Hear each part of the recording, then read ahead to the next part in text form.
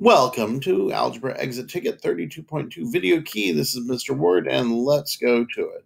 So we're going to add something to both sides of this, so the left side can be factored into a perfect square. Well, x squared plus 8x, that 8 comes from a 4 plus 4, so we need to get a 4 times 4 over there. So we're going to add 16 to both sides, so let's do that.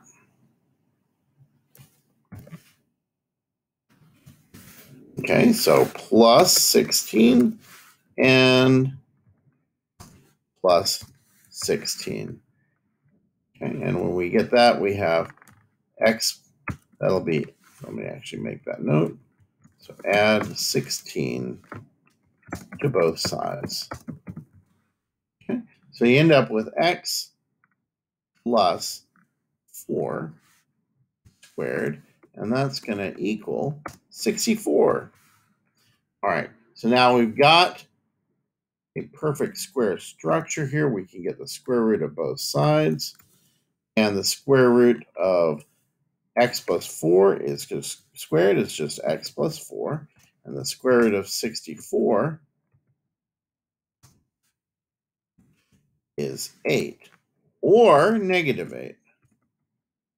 Both of those are legit, so x plus 4 equals 8, and x plus 4 equals negative 8. Let's get an equal sign in there. Okay, so I'm going to subtract 4 from both sides, so x will equal 2, and then x will equal negative 12. And you're done with that one.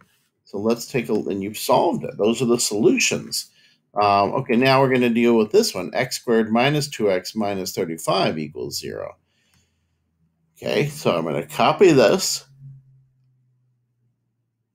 And if I want this to be a perfect square on the left side, this number negative 35 needs to become the square of half of negative 2. Half of negative 2 is negative 1. If I square that, this becomes positive 1. So I need this to be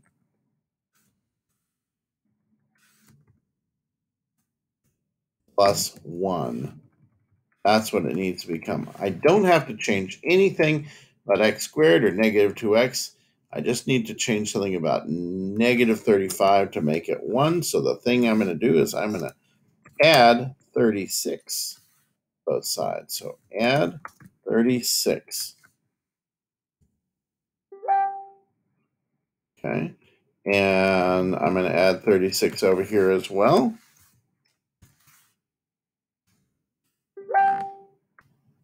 Now, I've turned negative 35 plus 36 makes x squared minus 2x plus 1. And on the right side, 0 plus 36 is 36. And so I can factor x squared minus 2x plus 1 and do x minus 1 squared, and that equals 36. And I'll be using that in the next one, as you might have guessed. So in 2b, I want to get the square root of both sides. So let's do that. Square root over here and square root over here. All right, when I get the square root of x minus 1 squared, I get x minus 1. And when I get the square root of 36, I get 6. Or x minus 1 equals negative 6. So the square root of 36 is 6 and negative 6. So I'm going to add 1 to both sides. So x will equal 7 and x will equal negative 5. There we go.